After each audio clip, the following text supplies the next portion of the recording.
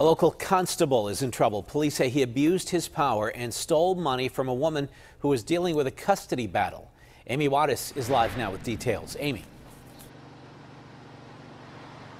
That's right, and the constable facing charges in this case came to this victim's home in Mount Washington multiple times to collect the money he says he needed in order to perform the requests that this victim asked for. But turns out that constable found himself in some hot water when the victim says he didn't help her out at all.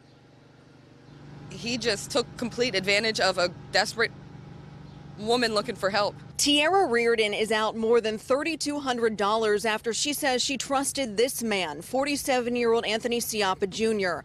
She says she met Ciappa back in March. He was her Uber driver and told her he was a constable. Reardon told Ciappa she was trying to get custody of her 13-month-old son, Nicholas, and get her brother out of jail. He had told me that he was giving this money to an attorney and he was her investigator. That law firm, Karen Meyer's law office, is out of North for sales. He's never been employed as an investigator for our office.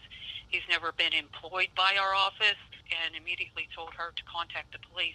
Ryan Tutera is representing Ciappa. They're merely accusations. They're merely allegations. But Tutera says Ciappa is a constable and there are two sides to every story. But I think that her version of what happened is a little bizarre. You know, my client does in fact work as an Uber driver. Why would she spill her guts, you know, about her personal life to an Uber driver? Reardon says she's glad she kept the receipts after giving Ciappa the cash when he'd stop at her home.